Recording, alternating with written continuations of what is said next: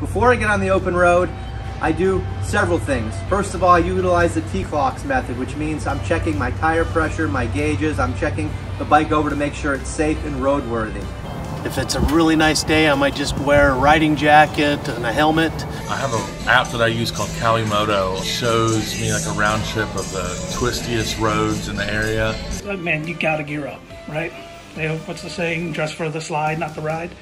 Check the oil, make sure the tire pressure is good. You know, kick around the things that I know that usually get loose, especially on a Harley. Make sure all the fluids and everything's right, air pressure, things like that. You know, I tend to be in all the gear all the time type of a rider.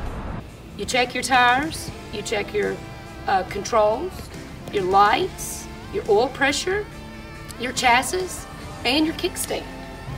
I always ride with gloves, man. I don't know, something about being the medic in the ER at Womack in Fort Bragg and seeing road rash come in there. It's kind of fixed me on some things.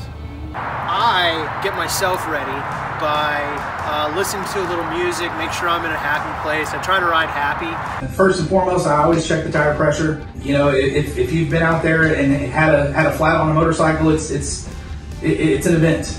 It's a scary event. So make sure my visors are clean.